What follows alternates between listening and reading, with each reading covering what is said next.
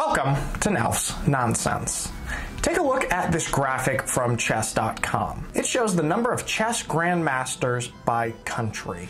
In 2021, Russia is dominating the world with 240 grandmasters. The next highest country is the United States, which has a bigger population than Russia, and then Germany coming in third, a close third. Good for Germany. I'm a big fan of chess. I was taught chess by my uncle when I was like 6 years old. My family likes to play chess. I play with my brothers. We all get really mad at each other if we lose. It gets pretty competitive.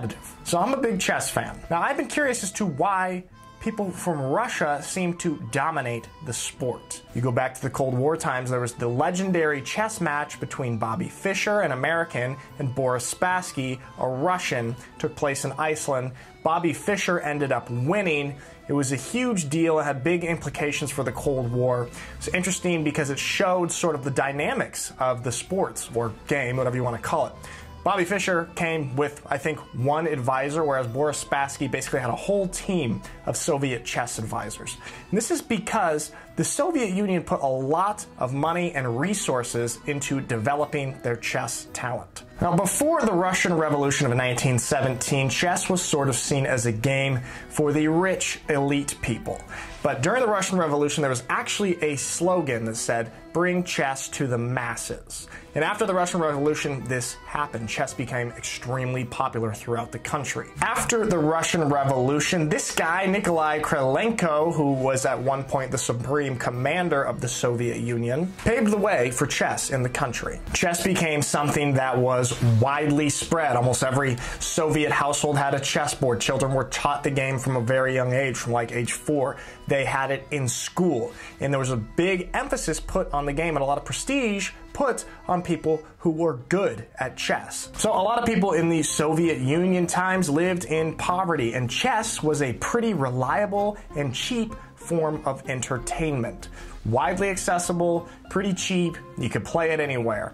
A lot of people playing chess. Now, according to my research, there's a few reasons why the Soviet Union pushed chess on its people so much. One of the interesting justifications comes from this guy, Krylenko, when he said, "We must finish once and for all with the neutrality of chess. We must condemn once and for all the formula chess for the sake of chess, like the formula art for the sake of art.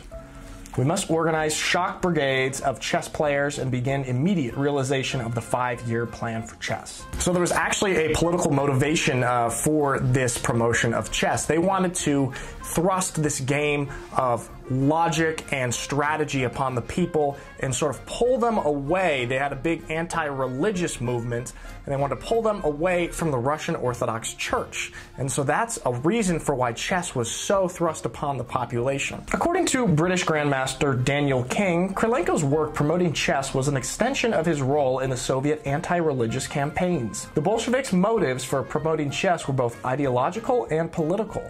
They hoped that this logical and rational game might wean the masses away from the belief in the Russian Orthodox Church. But they also wanted to prove the intellectual superiority of the Soviet people over the capitalist nations.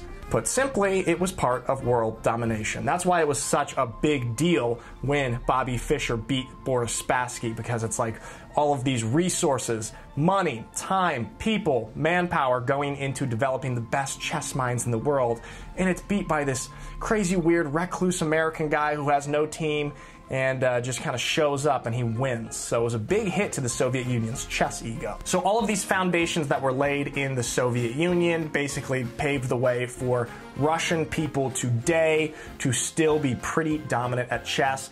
And even when you look at some of the other grandmasters, there's a good amount, especially per capita, of people from countries that were former Soviet nations.